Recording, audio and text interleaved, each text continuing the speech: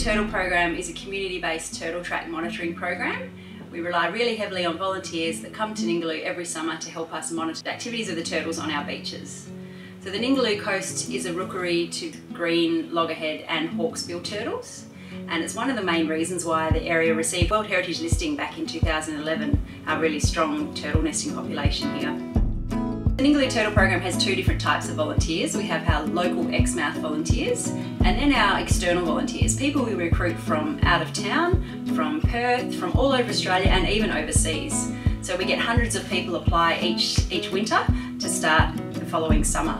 So we recruit 4 team leaders that come here for an 8-week internship, and then a group of 12 external volunteers that come here for 5 weeks over their summer, and they monitor every single day.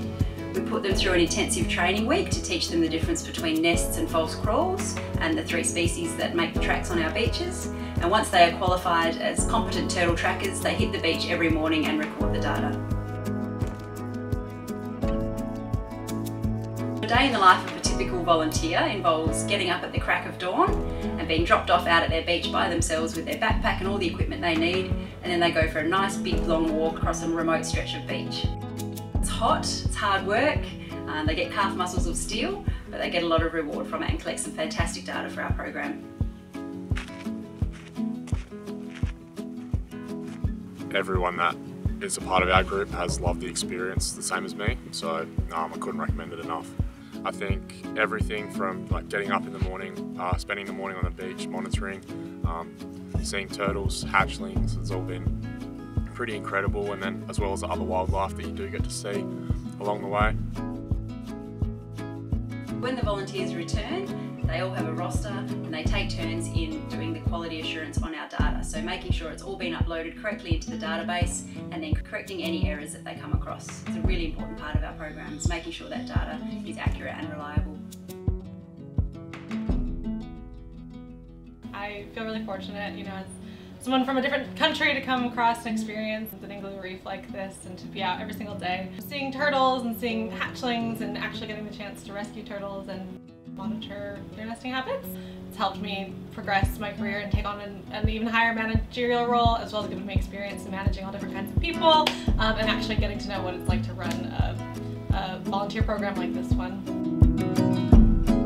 Another component of the Ningaloo Turtle Program is rescuing turtles. Because we have our fabulous volunteers covering 20 kilometres of beach every morning, they do come across turtles that are stuck in the rocks that haven't made it back to the water successfully.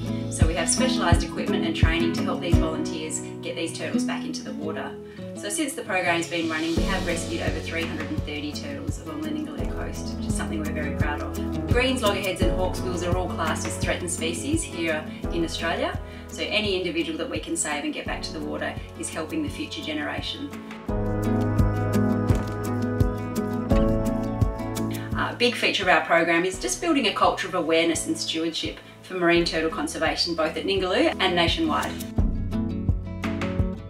The data that the Ningaloo Turtle Program collects is used in multiple ways and for multiple purposes.